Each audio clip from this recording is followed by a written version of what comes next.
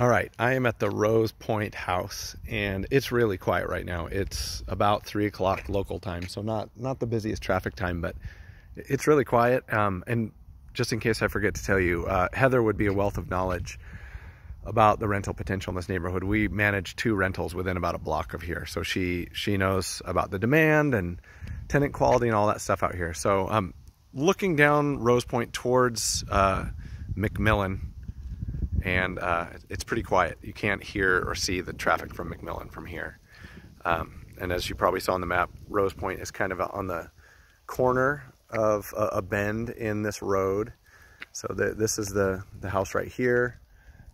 There is a park right behind us, and about 3 houses up, there's a little pathway in between the properties that leads back to the park. So that's kind of a nice access. This is the place. As you can see to the left here, looks like the gate is off of its hinges, but there is RV parking right there, which you said you're interested in.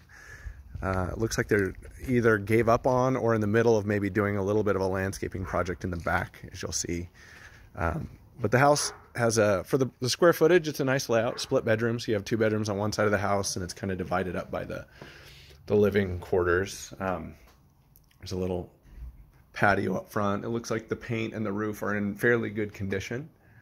I don't know if you can get a better view of the roof here, but it looks like it's in good physical shape. I don't think it's original. It looks like it's probably been replaced in the last few years, but I'm not a pro, obviously.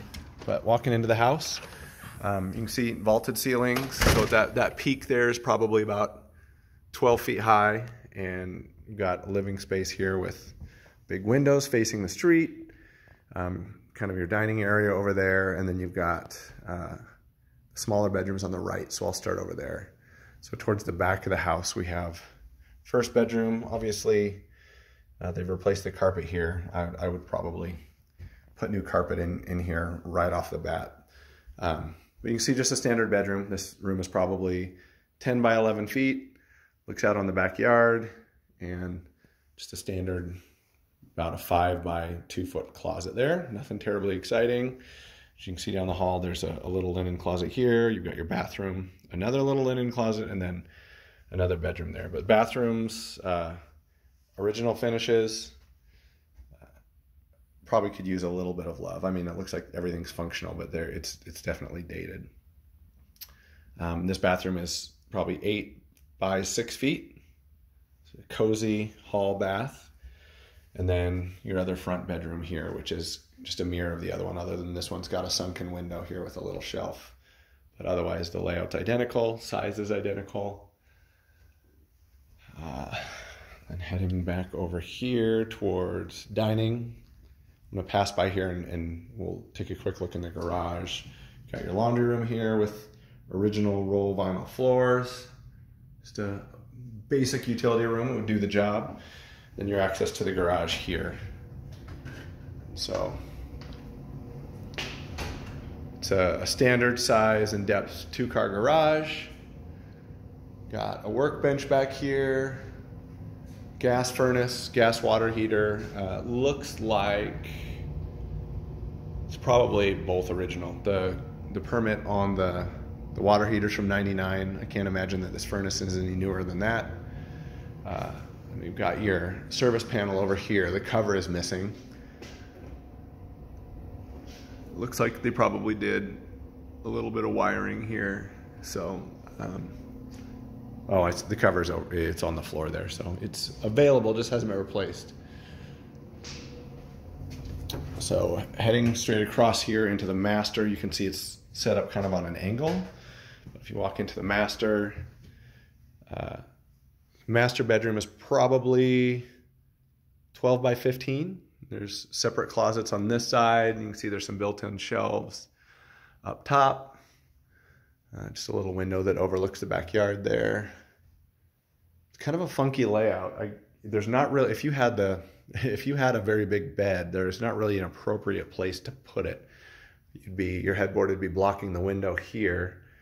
And there's no other wall space that's wide enough for a king bed. So keep that in mind. And then your master bath, you've got dual vanities here, original vinyl roll flooring, and then it looks like they've upgraded probably was a bathtub here originally, and they've put in a walk-in shower here. So that looks pretty nice. Looks like it's well done. Probably could use a little bit of a scrub, but it's in good physical shape. Then I'll head back out here to the backyard and the kitchen. Kitchen, all original cabinets, but it looks like they've recently put in some new appliances, with the exception of there's no refrigerator. But original oak cabinets. You've got a little corner pantry here. And these might actually, I don't know if they're brand new, but they look pretty close to new. It's in good shape. Yeah, kitchen, original countertops, original cabinets. Looks like the trim, there's some damage on the trim there, probably just from spray over time from the sink. And then backyard, there's a good sized covered patio here. Each one of these sections is probably 12 feet. So you've got right directly behind the house, probably 24 by 10 feet. And then they've poured a bunch more over here too. So you can see there's a garden back here that just needs some leveling out. The lighting's bad, I'll walk over there. And then your backyard kind of comes back to a point over here. It looks like maybe they had a little chicken coop or something back in the corner here. But it definitely needs a little bit of help with the landscaping. Something to define some of these borders. And you can see there's like garden space here, but the grass just kind of ends. There's nothing to clean up the look. And same thing here, it looks like they were just starting maybe a garden bed here and haven't completed it. So I can see why this house is sitting. It looks like a couple things are kind of still in the works. But there's a lot of space back here. This garden, gosh, it's probably, well, this little retaining wall here, it's probably 30 feet long, just for context. And then from the retaining wall back to the corner of the fence, there's probably another 30 feet. So there's a lot of garden space here for sure. And then looks like I don't know what the plan was back here, but there's even more. I mean, this section here is 30 by 12 probably. And then there's a shed. There's not really much going on here, but a little storage shed with a roll-up door. This is probably 8 by 12. But additional storage or a little workshop or something. Yeah, let me see. Looks like, I can't tell what that was, looking to see if it had maybe 220 in here, but it doesn't look like it. So anyhow, and then we're back out to the RV storage here. So that's the place. Let me know what questions you have.